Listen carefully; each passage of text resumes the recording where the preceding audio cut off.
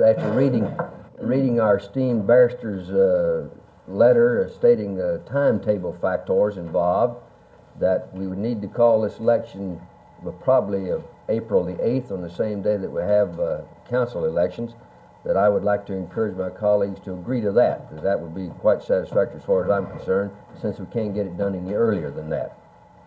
I would assume that as a result of the public hearings, I didn't attend the last one, the one in the evening, but I'm assuming that if you're going to respond to the will of the people, as you might say, that before this is submitted to the electorate, you're going to have some boundary lines drawn.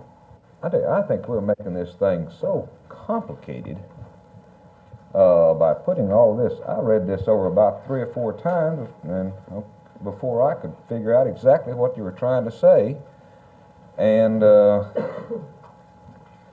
that is just being one of 16 pages we're talking about being on the ballot.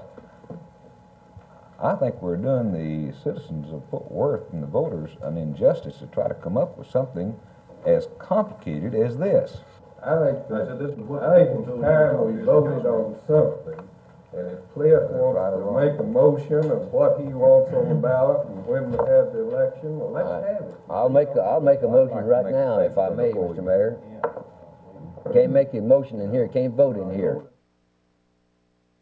Leading question, you might say, you might lead the witness. Matter of fact, I remember one of the people who said that where is this now? On this sheet, Which position I'm taking, but I think we ought to just face it. Wow. But since the sample official ballot, No, we asked you to do this.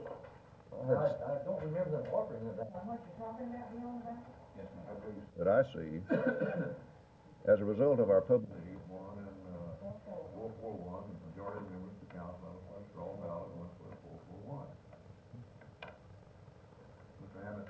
hearings, and most of the people who were present at our public hearings, most of them were interested in